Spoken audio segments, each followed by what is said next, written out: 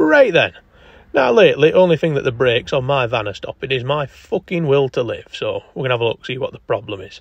Now I get this caliper whipped off and straight away we can see that these brake pads have had more action than Jimmy Savile's Paperboy. Completely worn out.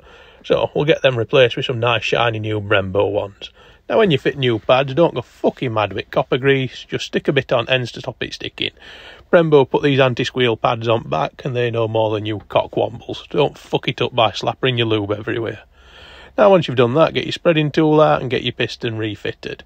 Obviously make sure to refit your pad wear sensor, because you need something to ignore for 12,000 miles once it lights up again. Now Brembo give you these nice new bolts, which is very kind of them, because as you can see from the state of the pads, I'm a typical Yorkshireman and I like to get my money's worth. So copper grease it up, and then obviously forget the torque wrench, give it full fucking send with the Ugga Dugga gun. Have a good one, I'll see thee.